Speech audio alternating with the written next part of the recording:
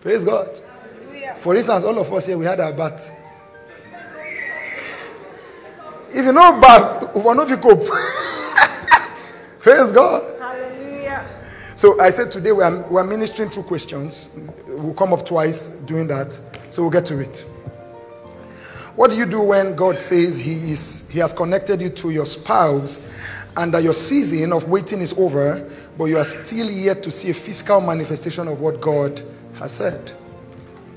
This is the position where a lot of people are. And this is why we explain, if you read Genesis, when God said in Genesis 2:18 that it was not good for man to be alone, the next thing he saw was animals, not a wife. You know, sometimes God gives you a word and you do not process the word that God has given. If you read verse 19, the next thing that happened was that he began to name animals. Excuse me, I thought the next thing I would see would be a wife. Now, a lot of people have lost their word not because God did not speak, but because they did not process what God said. I'll give you another example. Jesus said this sickness is not unto death. He did not say Lazarus will not die. There are two different things. Unto means this story will not end in death.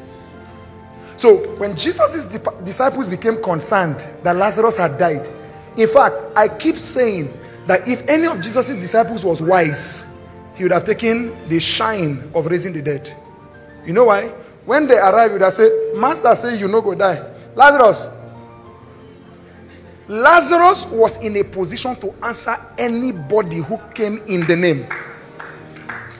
So Jesus looked at the 12. You still didn't understand? So Jesus said, since none of you caught it, Lazarus, come forth. So when God gives a word, the word is not invalidated, but the word needs action. And faith is first a disposition before a movement. And that's why, what will faith make you do? Lord, I give you praise. Thank you because I'm getting married gloriously. Like the story of the woman, I'll stop there and Julia will take that. There's a story of a woman, real life story, Goita, big one. She went for a service and the message was taught like this, that from the amen moment, count it done. Because if you count it done, it will be done. Do you get what I'm saying? So she will be bathing and say, Lord, I thank you because this goiter is gone. But it was still there. Lord, I thank you because this goiter is gone. Let me tell you, you sell your miracle short when you start doubting the miracle. That's why it says in Mark 11:24, what things soever I desire, when you pray, believe you receive, and you shall have. Oh, verse 23 says, whosoever shall say to this mountain, be thou removed and cast in the sea, and does not doubt in his heart. That's why when you pray, the devil does not bother when you pray. The devil bothers with you after you pray, where he begins to introduce the doubt. Do you get what I'm saying? That's why every time you truly pray, as you are walking away, Satan begins to contend. Turn to the devil and say, if my prayer was not potent, why are you bothered? Doubt does not mean thoughts do not come to invalidate your prayer. And does not doubt is the word that says, and does not entertain doubt. So doubt can come, but don't open the door. Say, you know what, Satan? Thank you for all the doubts you're throwing. You're bothered because it's coming to pass. So get out. And get married. That's not when you meet your community of sisters and say, husband's cast in this world. Ocholi. Julia found husband, you can find husband. Pastor T, didn't you find husband? Are you coping? You are enjoying? I'm willing. You don't find husband? After the ones you rightly rejected, did God not say to you, settle me this year, Lord? And does not doubt in his heart. And on a certain day, the woman continued her ritual. Oh.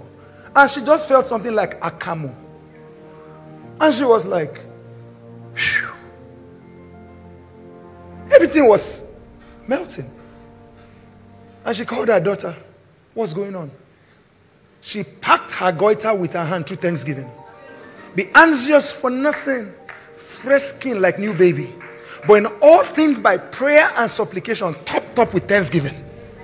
Make your request known. How much more when God has given the word? You said it. I believe it. That said it will say. God can speak and you will not receive it. That's why Jonah prophesied that Nineveh will be wiped out. They repented and changed the condition of the wiping. But guess what? Go and read Nahum chapter 2. A generation arose that qualified for the prophecy of Jonah. Nineveh was grinded to dust. Your action is what determines what the spoken word of God becomes in your life. That's why it's not God's will for any to perish, but a lot will go to hell. Why would they go to hell? Their action will betray his intention. Praise God. Just to add to that, I would like to read a scripture, but I will give you the assignment of going back to read it. 1 Samuel 13 from verse 1 to 13. Now Saul had won some victories, and now the enemy camp was coming against him. They had reinforced and they were coming. And the children of Israel were actually scared. You know, some were hiding in caves and stuff like that. They were hiding. Now, those that summoned up courage and followed Saul, they were still afraid. But then, there was protocol to be followed. Samuel had told Saul that, wait for me here, as in I'm coming to meet you at a certain point. Now, while Saul was waiting, he waited till that particular day. But he found out that people were beginning to lose faith and leave him. And he got agitated. He decided to break protocol and do the sacrifice, perform the sacrifice himself. And just after he performed that sacrifice, Samuel showed up. And he said, why didn't you wait for me? And he said that because of the agitation, the people were going away from me. That's why I did that sacrifice. And he said, now the kingdom has been taken away from you. Now God had already, rejected him as king. But what I want to draw out of that is that your assurance is in who said it. The integrity of who said. If Saul had taken his eyes off the people and their pressure, agitation and the pressure, he would have put his confidence and faith in the fact that he's going to show up and things are going to be okay.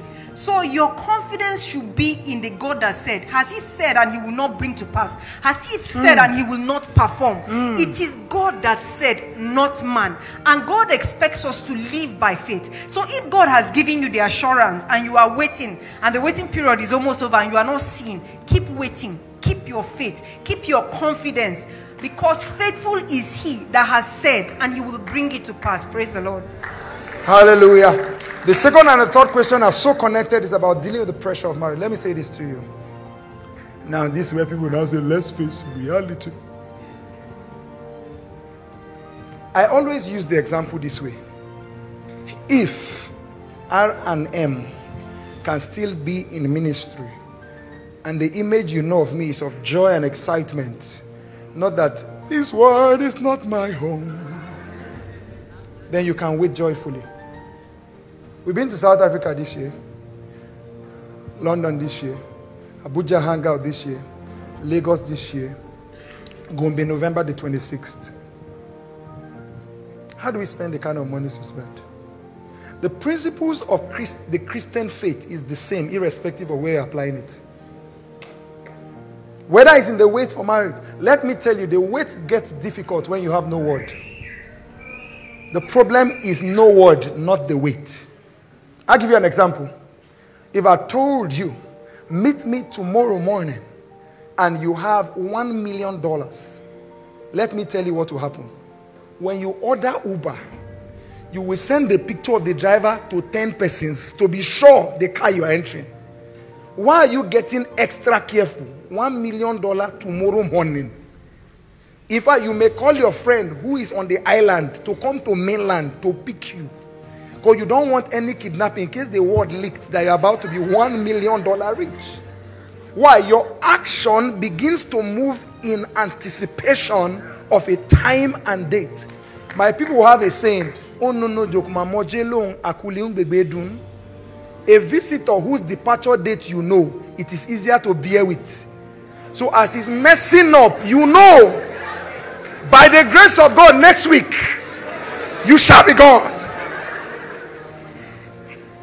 We have agitated singles because they have not received their word. What should you truly wait for as a single? Wait for the word, not for the man. Not for the woman. Wait for your word. Because until his time came, his word tried him. Have you read that scripture? I'll give you an example. That's why Adam could not settle. If you read Genesis 2:20 in the NLT, When Adam was done naming, verse 21, the Bible said he exclaimed, at last. That means he was looking for something. So your wait season is actually a wait on the word, not for a person. See what I'm saying? He that promised. That's why Abraham did not collapse. And as I'm saying this applies to you. Trust in the Lord for marriage, for babies, for money, for we just wait. Oh, and I heard a song some time ago that I believe in. While I'm waiting, I'll be worshiping you, God. While I wait, what do? I worship. See, your Christian faith does not accommodate of a vacuum. Anytime there's a vacuum, you will suffer in the hands of Satan. Because it's like setting a stage for him to perform. So what do we fill into the space? Our faith. Why? Let me tell you.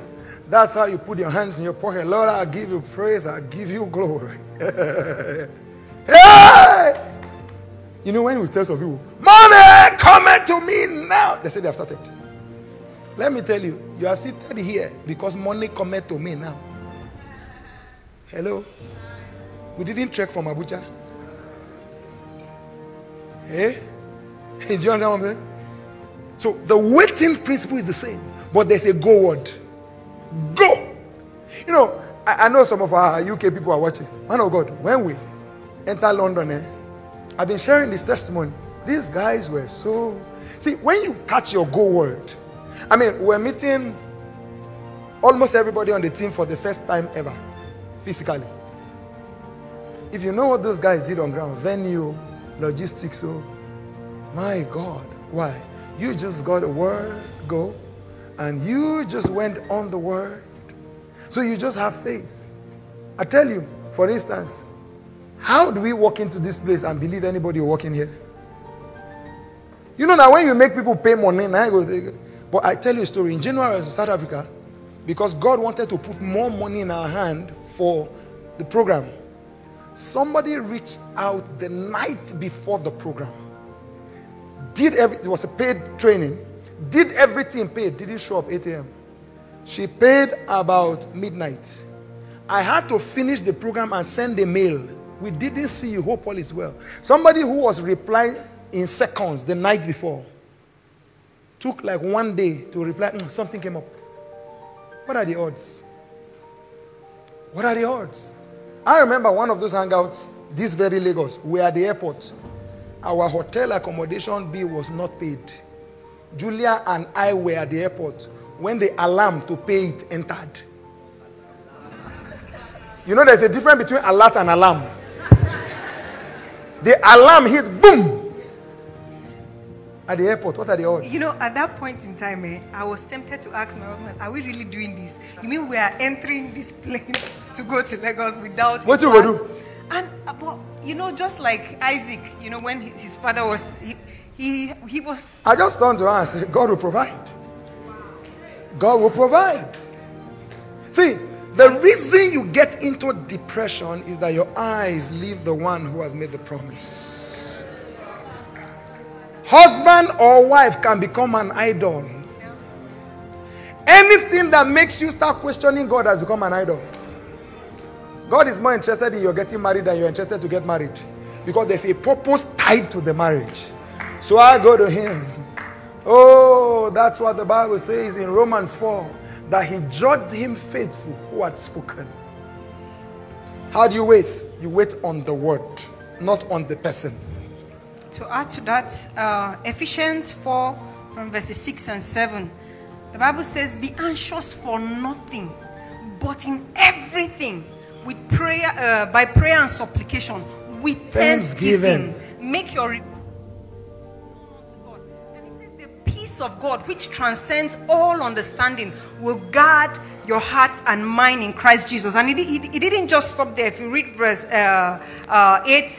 to 9, it says, whatsoever things are true, whatsoever things are honest, whatsoever things are just, if they are trustworthy, if they are things of good report, think on these things. Now, as a man thinketh in his heart, so it is.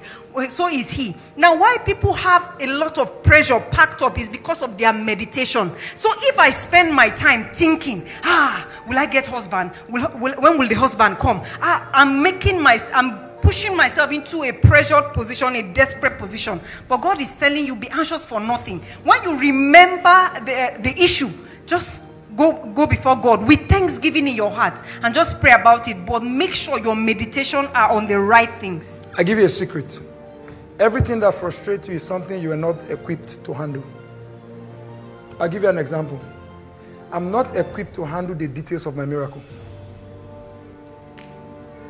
For instance, last week, after sharing the details of the balance of spending with Julia, I was in the office, she was in her office, and we agreed in faith and agreed to pray in the night. One transaction happened.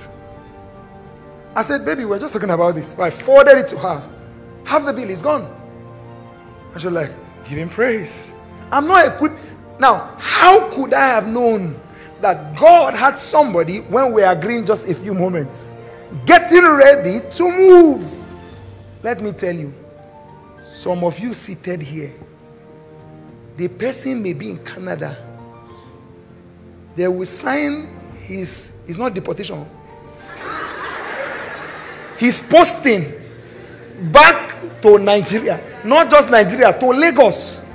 Not just to Lagos, to that office that next week you will meet in a conference.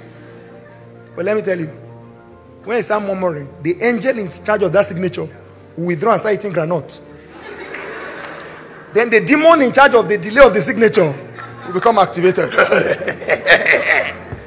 You just make the boss forget the paper inside drawer. That's what the Bible says, we should not forsake our profession of faith, for it's of great recompense. So what I say, oh, praise God. See, the next question will buttress the point, don't worry. How do you prepare for wedding depending on available resources? I married through crowdfunding. Buy my book, well, out of physical copy, go to Okada Books. Help, I'm in love. Our story is inside. If I have a 4-part teaching in the book, how to get married on any budget. Somebody say sense. My father paid my first rent. I left his house 2 weeks to my wedding. I labored, I should be paid. Israel did not leave Egypt empty-handed. I lost my stepmom a year before the wedding. The man was busy. I had to come and be mother to the children, my siblings. Where will I be going before? When I became arrogant, because we sit down and do the bill together, we know who is paying. My pastor's wife held my ear and said, something is wrong. If your father does not marry for you, who will he marry for? You are first child, first son. What is he doing with money? The first thing you do, weigh what you have. The second thing you do, weigh your points of advantage that may not be money. For instance, there are people near me. If you tell me you are getting married, the least you get is 20K. Count it. Count your social capital. You know, people sit down and get overwhelmed. No, before you get overwhelmed, count. You belong to a department in church. What are they doing? Go and meet your leader. I'm getting married in 3 months' time. Announce it early, so that people can have opportunity to contribute.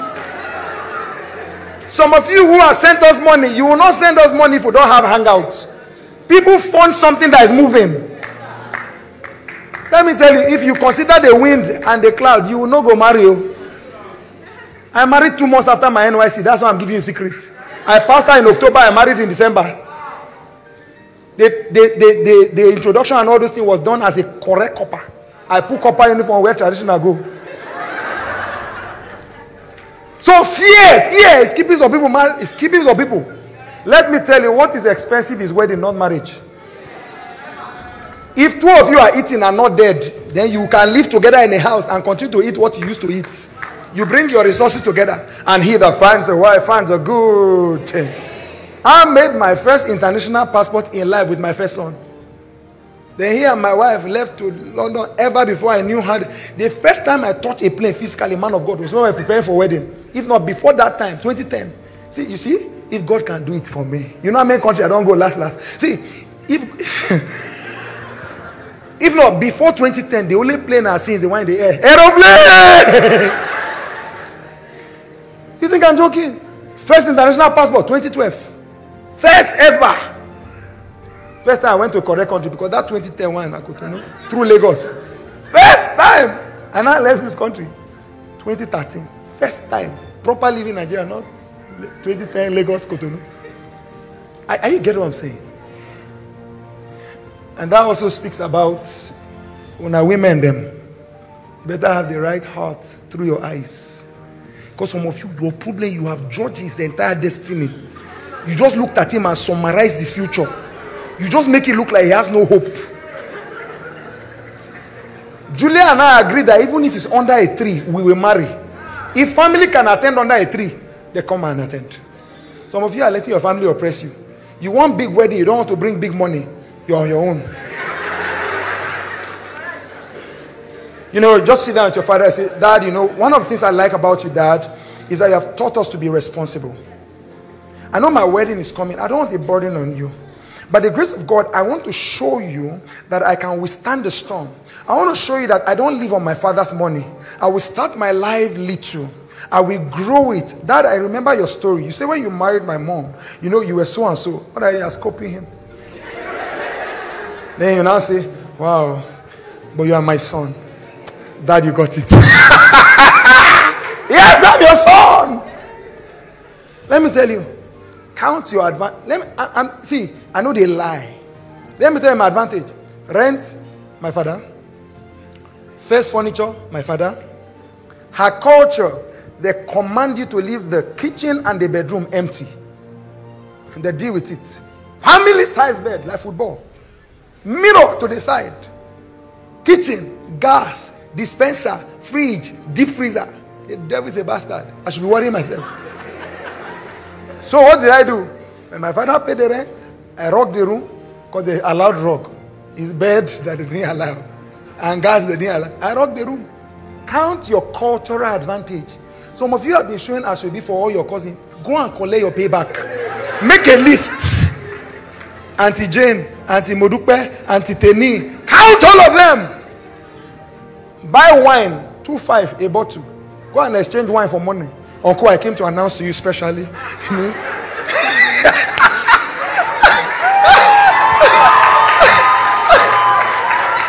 Some people will not give you if you don't make them special. So I make you special. Uncle, how can I marry and I'll not bring the woman I want to marry for your pass mark? Submission. Uncle, the honest truth is, the way you have treated me in life, if not that I know this is my biological father, I would have thought you are the one. You have not asked for money, but you have asked for money. For your reception, have chairman of the day, father of the day, uncle of the day, commit all of them. You people think I'm joking. Wedding money comes through wisdom, not through account. Praise God. How should you and your partner start talking about wedding plans when you sense it is the season and she or he is not talking? It's not really talking. That's not your partner, that's your friend. Next. Your partner is the one that has crossed all those. At this point, you have been friend zone. You are not trying to marriage zone. No. Let me tell you, don't take a journey of marriage with somebody who's unclear. Clarity is the order of the day for proper movement. How can you enter a car? They say, where are you going to? Somewhere. Where? You go to the park and say, actually, you know, let's be honest. If you go to a park and they say, where do you want to go to? Just show me a car. We're rainy. So I don't match. Praise God. Hallelujah. Ladies in ministry often you jump one complete one. Is it part of? Should you go ahead to the phase of courting in a relationship, engaging or planning a wedding if you notice that there are still some foundational strengths, quality or character that needs to be worked out or evident in your partner or relationship, although there is a noticeable willingness to become better? Willingness is important to a degree. But willingness is not a thing to just trust. Some people who are caught in certain patterns are actually willing. The Bible says, please, this is not Nigerian politics. If you be willing and obedient, you will eat the good of the land. Willingness alone does not give you the goodness of the land. Obedience must follow. I'll give you an example. A lot of people are willing to change in certain areas, but not obeying instructions in those areas. And that's a foundational thing. Let me say this. There's an abuse of what we understand grace to be. Grace is an enablement. The action of man is what completes the grace of God in manifestation. So it's not my excuse, for example. It's an enablement. You know, the Bible says in Titus that the grace of God has appeared to all men, teaching us to say no to ungodly living. If I don't say the no, the enablement is wasted. I'll get into excuses. So when you're talking about the willingness to change, number one, when you call a thing foundational, it's foundational. For instance, foundational Christian teaching, 2 Corinthians chapter 6 verse 14, do not be unequally yoked. It's foundational. There's no go come about it. He said, for what? Fellowship is light and darkness. Fellowship is foundational. For instance, it's foundational that you are with a believer who calls sin, sin. Not my weakness. It's sin. Let me tell you, one of the things that has faded in this generation is true repentance. People just chew gum and come and they are giving their life. Which Jesus is touching? Jesus of Ebutemeta? I mean Jesus of Nazareth? Oh, I confess you are my Lord and Savior. Whenever you know we get. So we vilify people actually weeping before the Lord like it's a sin. Or they are inside flesh. No. Let me tell you. You know, the Bible talks about a sad conscience. There are certain things we have explained away because God is far from that conscience. So if you call it foundational, see, there are certain things church does not need to punish you for. When the Holy Spirit convicts you, you yourself, you will tell yourself, oh boy, something needs to change your life. But what we do is because no punishment is visited on us, we get used to nonsense. Hello? Are you understanding what I'm saying? So when you say willing, now the parameters of willingness showing in obedience is very critical. I'll give you an example. Some people are only willing privately. They are not obedient. Hope you know there are weaknesses you can't come out of just by yourself. That's why God has equipped people to help you. So he's privately or she's privately willing on this foundational issue. And you are taking the private willingness. Do you know there are certain things you cannot say you are out of until somebody equipped to help you know whether you are out of it? So if there's privacy in that willingness, there's a problem. For instance, you can't be under authority. These are pastors. And you cannot submit to the person you say you are under for the thing you say you are willing about. That means you are first of all deceiving the spiritual authority under which you are. And me, you want the faithful to. This is why people receive shock like naked wire when they enter marriage. Because you do private willingness, then public disobedience. Then I say, oh my God, actually, he promised me. Promise and fail is the order of the day when people cannot be bold about the system God has set in place to help them. Do you understand what I'm saying? So willingness and obedience go together. So before you say, I'm taking this step because of his willingness, I must see the proof of his willingness in obedience. Is he submitting to any system? Submitting to any authority? It's a big question in that area that you consider foundational. For instance, some people are following those people that are frozen in this generation. E-church. Go to church. Leave daddy freeze alone. By their fruit you shall know them. Leave daddy. All his disciples, they are coming, they are converted now in the name of Jesus. Leave them alone. Thank God you know I'm not a church pastor. So this is not member I'm looking for. Am I a church pastor? What's the name of my church? As busy as our lives, we are committed in our church. I serve in the teens department. We go to church. I go and sit down in church. When I travel with my pastor, I serve in any capacity capacity giving, usher, cameraman, anything, sweeper, announcer, anything. I'm a para-church minister. Come sit somewhere, let them wash your head. I'm saying, please don't follow the people. From each church that 15 WhatsApp message will come in 20 minutes. And you're answering, each church. Then, since you are now rich enough to pay YouTube subscription, you can minimize it and be hearing it while doing every other thing. Go where you will stand physically in church. You not forsake the gathering of the brethren. Not talking electronic gathering, physical gathering. Willing and obedient. If you do not see authority in anybody's life, they are danger.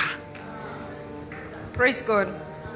I remember one particular time in our relationship. I think he was in law school then. I'd graduated, and we were having issues in our relationship. And we were taking a walk. Not issues. Go ahead. We were taking a walk that day. We were passing near Total filling station. Total filling station. The way of women. I can't remember the total. Go ahead. And this man told me something that offended me greatly. He said, even if he had money, as in money, millions right now, we will not get married. Like he will not marry me now. Ask him. I was offended. Like, what do you mean? But I went back. Because he said, we're not ready. I went back. I sat down and take it. Isaiah said, he that believes does not make haste. I didn't keep her forever. Like you can see, we are married. Do you understand? But he that believes. I was giving two of us a chance to know whether this is one chance or. Why I remember that date was because I knew how much I was hot that day and what I put into improving, in terms of character and, development.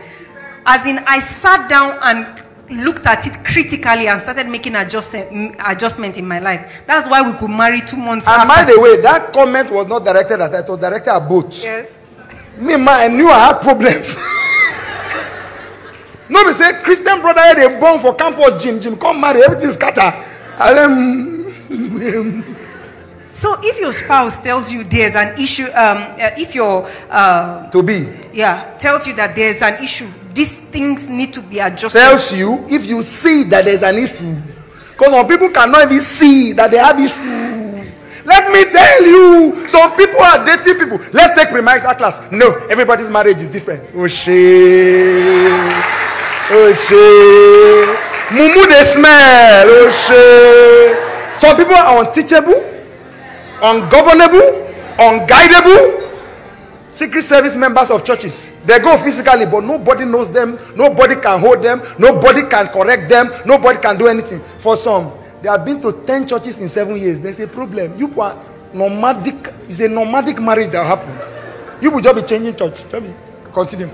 One of the things that God said to the churches, one of the churches in Theatra, I think in Revelation 3, he said he knows about their love, their faith, mentioned some other things, and he said their constant improvement. God doesn't expect you as a Christian to remain stagnant. If there are character issues in your life, and see, if anybody that has an issue knows that there's an issue in this area, except you don't want to be sincere with yourself. If you know there are an issue, you need to be making constant improvement in all things. Praise God. Ladies and gentlemen, we'll come back and continue the question